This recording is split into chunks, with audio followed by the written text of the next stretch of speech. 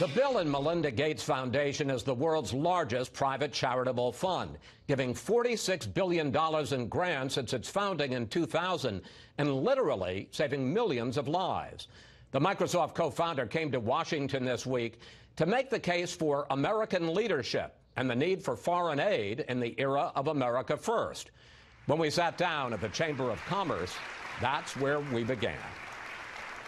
There was a recommendation by the executive branch to make fairly substantial cuts to the USAID budget. And fortunately, the Congress took that proposal, which would have meant cutting people off from those HIV medicines, and they decided to maintain the foreign aid levels. Your wife, Melinda, recently talked about, and I want to quote her directly, how incredibly disappointing it is to see U.S. leadership deteriorating and the view of the U.S. deteriorating because of some of the egregious things that have been said by this current administration.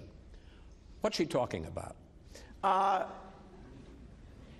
hope I know. I think the particular episode there was talking about Africa and the conditions in Africa in a not in a positive way, sort of characterizing the entire continent. But in any case, you're talking about the blank countries? Exactly. And the U.S.'s engagement in Africa and around the world, there are many reasons we should maintain that.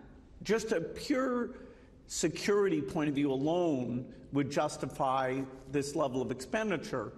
Now, for many people, the humanitarian part of it is also there, and that part is dramatic. And so it is disappointing when it feels like the U.S. is being short-term and the U.S. is only thinking about its interests in a very narrow way and not being the leader that says, no, we are going to help these countries get so that they can take care of themselves. The president's mantra is America First. You seem to be suggesting that in terms of America's interests, you got to look a long way beyond America First. Well, I think that the broad definition of our interests, including investing in allies and not viewing every transaction as one that we have to maximize our benefit, taking world institutions and have them just focus on the United States. What we did in terms of the post-World War II institutions has been a fantastic thing. That included having a common view of the future with our Western allies. If you really follow that line of thinking, the idea of helping Africa, of working on an HIV vaccine to stop the AIDS crisis, you just wouldn't do it. And yet I feel, even in that narrow framework of, okay, I only care about how U.S. citizens do, even in that framework, these institutions, these alliances, these investments in innovation are overwhelmingly smart things to do. Since the year 2000, 1 billion people have lifted themselves from what you define as extreme poverty. And you say that the first wave was in China and the second wave was in India. Before we get to places where the wave hasn't hit yet, what happened in those places? One of the first things you want to do in these countries is raise agricultural productivity. All of the Asian miracles, even going back to Taiwan and Japan, South Korea, involved more than tripling agricultural output per person so you could free up that labor and move it into the cities. And if you had the right infrastructure, educational investment, then you've got a manufacturing sector of the economy, and slowly but surely you'd get a very large middle class. You talk about the successes, the waves in China and in India, and then there's Africa. You say that by 2050, 86% of the extremely poor people in the world will live in Africa, and in fact, 40% will live in just two countries, the Democratic Republic of Congo and Nigeria. What's holding them back? They're starting at very low levels of infrastructure, very low levels of poverty, and one of the things that drives those numbers you mentioned is the very high population growth. So they account for double the portions of births you'd expect. By the end of the century, the majority of births in the world will take place in Africa. Africa has to demand our attention. That's where extreme poverty is still tough. That's where stability is difficult to achieve. And, we've got to go after things like these neglected diseases, malaria. We've got to help them with infrastructure. It's really, in terms of our humanity of helping the poorest, Africa is where we'll be most tested. How do you even begin to address these concentrations of misery? Well, one of the great achievements in development history was what was called the Green Revolution, where new varieties of the cereal crops, corn, which everyone else calls maize, rice and wheat, in a period where people thought India would experience mass starvation because the agricultural output went up. They were actually able to improve the nutrition even when their population was growing. We need to do that same thing for Africa. It seems that climate change could be the accelerant to all of the bad things in terms of agricultural productivity, global health, instability, extreme poverty. Talk about that. Yeah, for a country like the U.S. that's northern, climate change will change things. We'll have more hot days, more forest fires, but it's not a threat to our survival. In Africa, where you are completely dependent on the rain coming, whereas there have been in the past about 1 out of 12 years you'll have a failed harvest. The prediction is that will be closer to 1 out of 4 years because of the higher temperature. And unfortunately with climate change, you not only is it hotter, but the rain comes all at once or it doesn't come for long periods of time. So if you want to say, where are you going to get millions of deaths because of climate change between now and the end of the century, you don't look to the United States. Yes, you'll have some forest fires and there will be some deaths, but the significant numbers are in these very, very poor countries because of the subsistence farming. What do you say to those who say it's not climate change, it's weather, and that the human component is questionable? That's impressive, if somebody can say that out loud. Have you been to Washington?